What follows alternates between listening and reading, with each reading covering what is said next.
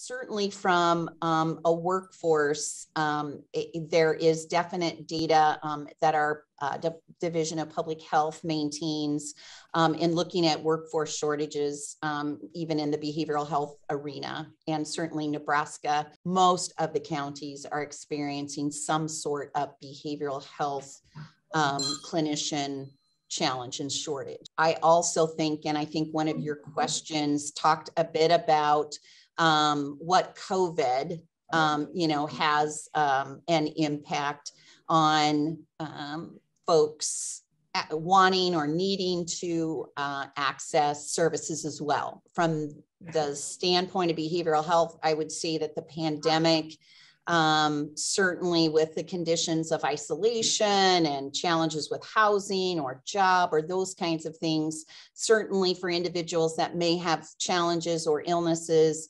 the pandemic may have exacerbated the challenges with their disease, right, with their illness for individuals. But we also know that those same factors were challenging for individuals that may not have identified with or had been diagnosed or even experienced some challenges with their own mental health or, substance use disorder.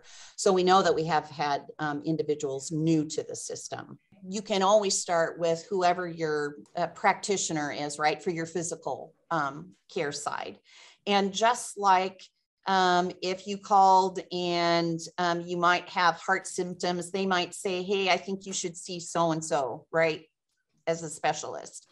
Or you've been seen by your primary care doctor and they can handle particular parts of what you're experiencing, but they still may want some tests or for you to go somewhere else. I think that's the one thing that stigma influences is we don't always start with the doors in the healthcare arena that are natural starting points. One of the opportunities that we have seen as easier access that you and I would want is to make sure that in the healthcare doors where we can integrate health, whether it is behavioral health within a physical care setting or a behavioral health setting, and we have physical care, and there's all kinds of models.